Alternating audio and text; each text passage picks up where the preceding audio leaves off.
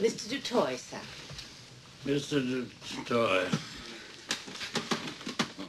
How do you do, Mr. Why don't you sit down?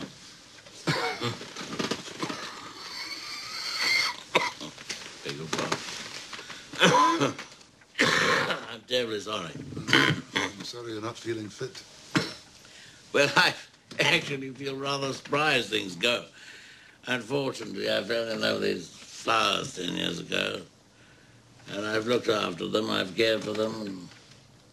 And then, like naughty mistresses, they've shown their thanks by giving me a permanent allergy. But I found myself with undying affection for them. Especially this beautiful, troublesome wench. Well, there must be something you can do. Oh, bloody doctors tell you anything to take your money. I take these lozenges, totally ineffective, but they're rather tasty. I'm rather fond of the lavender ones. Would you care for one? No, thank you. Oh, I'm terribly sorry. Would you like a cup of tea? No, thank you. No, I'm here on a matter of justice. Oh, justice. Well, I'm afraid that's a trifle more complex to serve you up than a cup of tea. But in any event, please do go on. For Gordon Gabeni. You remember the story of Gordon Gabeni? Yes, dreadful story. I want justice for him, to the full extent of the law.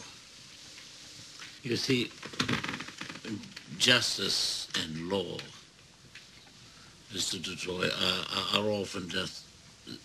Well, I suppose they could be described as distant cousins, and here in South Africa, they're simply not on speaking terms at all. And I've familiarized myself with your dossier. And I'm afraid that my counsel to you is to just give it up. Give it up? Yes. Because there is nothing to be done. That's what I said to his son when his son was caned, and now his son is dead. That's what I thought about Gordon when he was jailed, and now he is dead because of my neglect. I have known that family for 15 years, Mr. Mackenzie. I cannot give it up. Yes. That does make a difference, of course. There must be some penalty under law for those who commit murder. Mr. Dutoy, may I ask you how long you have lived with us in South Africa? All my life. I'm afraid that I'm just not the barrister that you're seeking. I'm sorry.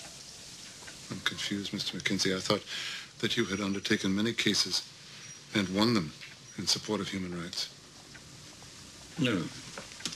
You see, what you don't realize that every time I won a case, they simply changed the law. So therefore, my considered counsel to you is to just simply chuck the lot. I shall find another barrister, and I shall prove you. Good afternoon, Mr. Mackenzie. Please sit down, Mr. Dutoy. I will take your case. I will take your case if only to make it abundantly clear how justice in South Africa is misapplied when it comes to the question of race.